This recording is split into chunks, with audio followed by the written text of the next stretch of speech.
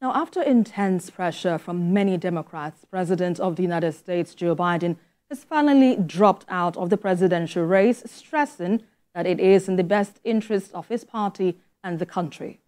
President Biden has now endorsed Vice President Kamala Harris to serve as the Democratic candidate. Vice President Harris has assured that she will earn and win the party's nomination.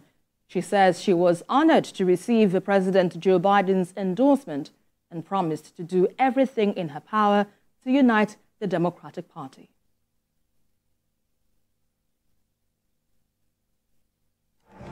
Over the past few weeks, questions have been raised about the stamina and mental abilities of the 81-year-old President of the United States, Joe Biden, as he sought to compete in a repeat of the 2020 election with Republican candidate, former President Donald Trump.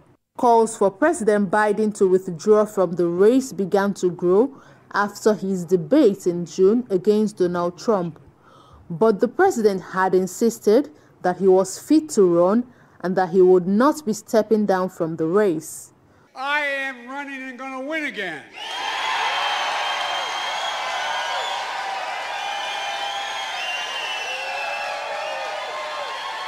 But in a statement posted in his social media account on X, he announced his decision to stand down and focus on the duties as president for the remainder of his term.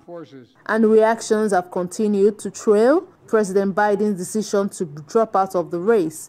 Former President Barack Obama expressed his support for the president and described him as a patriot of the highest order. Senate Democratic Whip Dick Durbin has praised President Joe Biden's decision to drop out of the race, saying he always puts country first.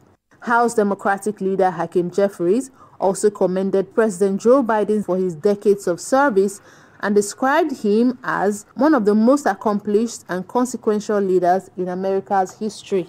Republican nominee and former president says President Biden, quote, was not fit to run for president and is certainly not fit to serve. Speaker of the House, Mike Johnson, has also called on the president to resign from office shortly after he announced that he would not seek re-election. For the Democrats, there is no question of the president's ability to complete his term in office. They have also commended him for dropping out of the race. And for more on this, I'm being joined by a global affairs analyst, Boye Akioku, to give his perspective on this latest development. Good to have you on the news at 10. So 4 months before Americans go to the polls, President Biden announces that he will leave the race and backs his Vice President Kamala Harris. Now, did you see this coming, or you saw it as a surprise? Good evening, Lagos, and thanks for having me. Yes, it came as a surprise. I mean, it depends on where you're standing. It came as a surprise generally to everybody that he came, because even as of last week, President Biden was still insisting that he was in the race till the end. So that on those grounds, it came as a surprise. But it's not really a surprise looking at how fellow Democrats have been calling for Mr. Biden to step down and all that. So if you look at it from both sides, yes, you can see that you could have seen it coming, and also you could have said, okay, it's been shocking, yeah, but it's making the news. Nobody expected anything to come out this afternoon, and from the blues, that news came out. So yeah, on that note, yeah, it's been shocking. Indeed, and for Ms. Harris, we understand she has a strong name for the recognition of the vice president, but to some level of extent, she's kind of struggled with low approval ratings throughout her tenure as a vice president. But what are the odds now that she will be endorsed as the Democrats' candidate for the top job? It's a long 29 days thereabouts to the convention, and there will be a lot of moving parts.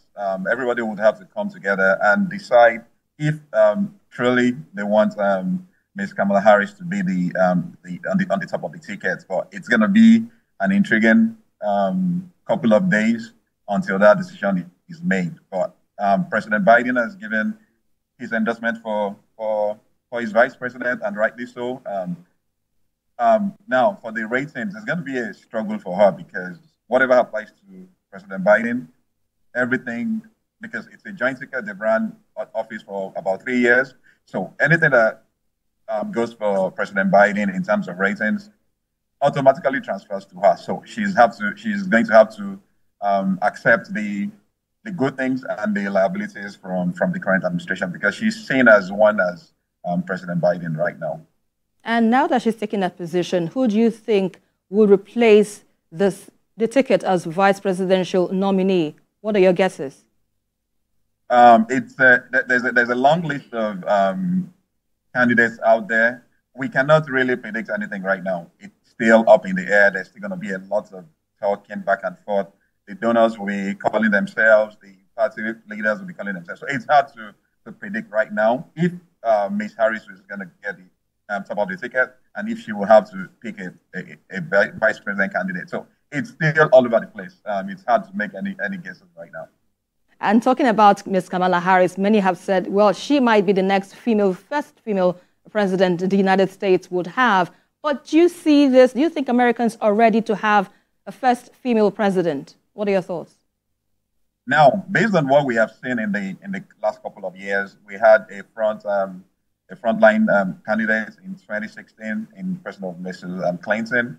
She did not make it. Now, it's hard to say America is ready for a female president until it happens. And we have to add to that, she's Black and Asian. Is America ready for all that? Well, time will tell. Those are the conversations that will be going on right now behind the scenes, in the boardrooms, in the donors' offices, in the party leaders. That's what they're talking. I'm sure they're talking about right now. In another 1 month, we'll know if America is ready for that candidate again. And by November, we'll know if America is ready for a female Black president.